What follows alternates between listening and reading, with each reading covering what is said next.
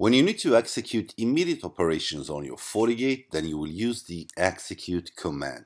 Now, there are dozens of execute commands. Let me list the 5 best, most, at least in my opinion, useful executes command coming up.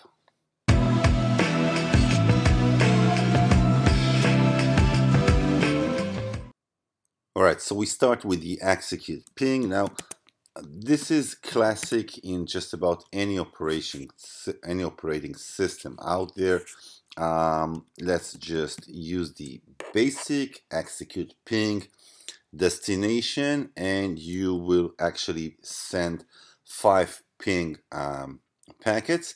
Now you can use the execute ping options, and there you will have tons of options that you can play around, such as the interval, the count, sending from different sources, and so on. The number 2 command is the execute disk list. Now this one will actually show you the different disks that are on your Fortigate. If you have more than one disk, then you will see the different disks, each with its own reference. Now you will also see the different partitions. You can format the different disks, and you can actually scan them for errors. So let me just show you. You can actually use the execute disk scan, and if I need to scan this one, then I'll enter its reference number in that command.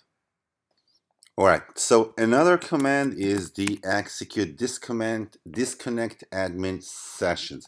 Now this is great if you have more than one admin on your Fortigate. It can be a professional admin that is administrating another VDOM or any other part of your Fortigate. And if you need to disconnect the admin who is logged in, then you can use the execute disconnect admin session. And here you have the different admin numbers. So I have currently 2 super admins, but let's assume that I need to disconnect this one. Then I will enter number 0.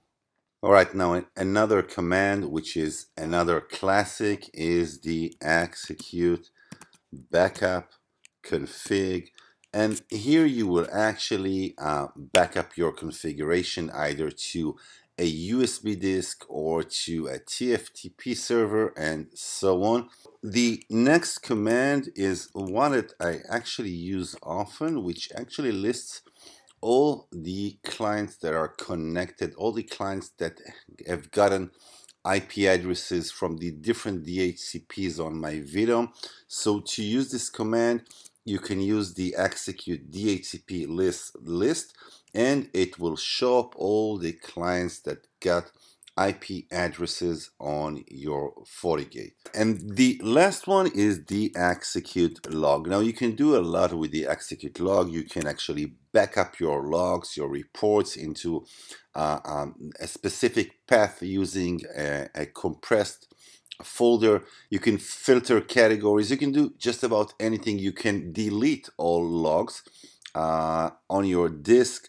So you can do a lot with your execute log commands. Just look at the documentation, and you will use that a lot.